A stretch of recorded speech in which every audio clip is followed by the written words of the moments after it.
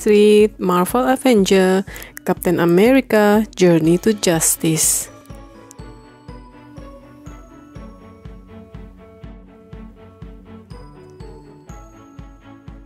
As war broke out across the world in the 1940s, ruthless forces like Hydra, directed by the villainous Red Skull, Aranim Zola and Baron Zemo, tore through Europe. The world was in need of a hero, someone to stand up and fight for all people, and no one would ever have guessed who that hero would be.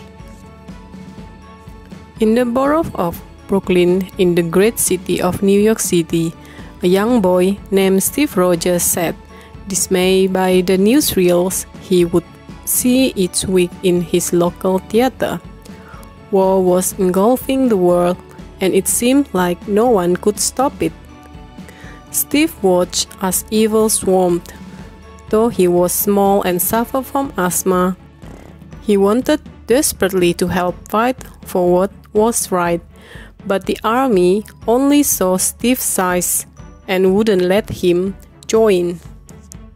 Steve never gave up, and on his 17th attempt to enlist in the army, he was finally let in. He was surprised to hear that he'll be part of the secret operation called Project Rebirth. The scientists, led by Dr. Erskine, want to create a super soldier.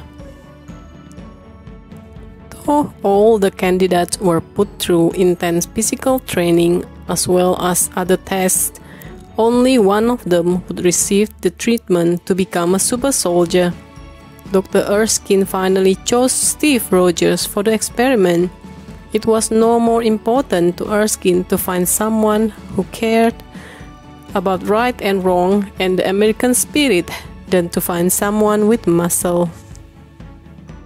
Steve drank Erskine's secret formula, was encased in a metal box and then bombarded with the Theta rays.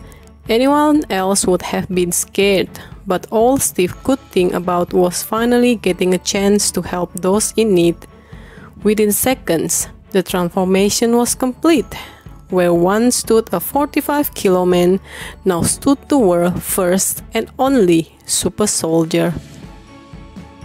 Steve wasted no time getting straight to work, fighting for freedom across the globe. Nicknamed Captain America by both the army and press, Steve helped to turn the tide of the war. But even Captain America couldn't save the world alone. Along with the brave fighting soldier of the world's finest armies, Captain America met other heroes, including his sidekick Bucky Barnes. The two became best friends during the war. Their friendship would last for longer than either of them could ever have imagined. Near the end of the war, Captain America and Bucky tracked Baron Zemo to his family castle. Steve wanted to stop the villain, but Zemo would not stop so easily. Zemo's castle was loaded with deadly defense, but by working together, Steve and Bucky overcome them. Just as they grabbed the Fiend, Zemo launched a powerful rocket toward New York City. Steve's home was in danger. Thinking fast, Steve jumped onto the rocket, taking him far into the sky and far out to sea. He broke the rocket's wing just in time, causing it to fall harmlessly into the freezing ocean below. But the victory came at a price. Steve had fallen into the cold waters as well. He would remain in the icy depth until he was found many years later by a group of heroes like him, a group inspired by him, none other than the Avengers.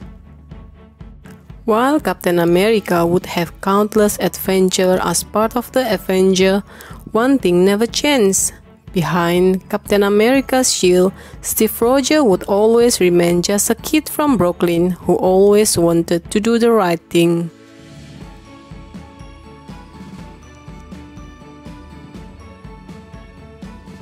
That's the end.